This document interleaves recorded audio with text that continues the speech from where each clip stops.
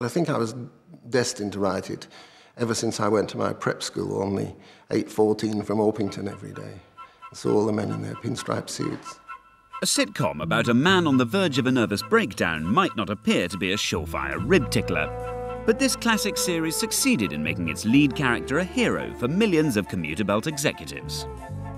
I do think that when you actually watch that show, you think this is an amazing examination of what must go through everyone's minds. I mean, it still happens now, obviously, that moment where you're just sitting in an office or wherever your workplace may be, and you think, is that it?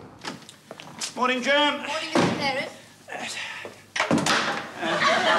11 minutes late, defective junction box, New Malden. Throughout the 6 episodes, you'd have shots of Reggie walking to work, and then they'd start to change and they'd start to screw with their own rhythm.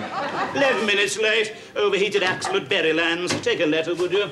You get a lot of kind of running gags and sketch shows now, but to see it work in the basis of a sitcom about somebody's mundane life is fantastic. Yeah. Mr. Perrin. 11 minutes late, somebody had stolen the lines at Surbiton.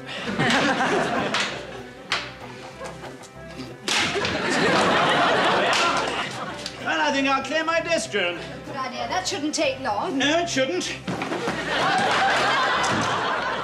To me, it's really life-affirming. It's a man having a nervous breakdown, but it's very joyful. It's kind of like when you don't care anymore because you're mad, everything falls into place for him. The situation, the tension, the tragedy, if you like, is what's funny. The desperation. I mean, it's a comedy in which at the end of every episode a man screams. Along with the young ones, which I know came afterwards, but it's just one of those shows where it went beyond conventional sitcom in terms of its use of inserts. You know, don't you, that we're going to see Mother tomorrow? Yes. Yes, it's not the sort of thing that slips one's mind. That was a great thing to just throw in, because this sitcom is about, in a way, about insanity, really. But the big question was, of course, who was mad? Reggie or the repetitious routine slaves that surrounded him? I didn't get where I am today without learning how to compromise. Bit of a cock-up on the catering front. Great! Super! A cock-up on the catering front. I didn't get where I am today biting people in the changing room. These are great catchphrases. Everybody has a catchphrase, and yet it's still meaningful because these are the kind of people that would say the same stuff all the time. Great.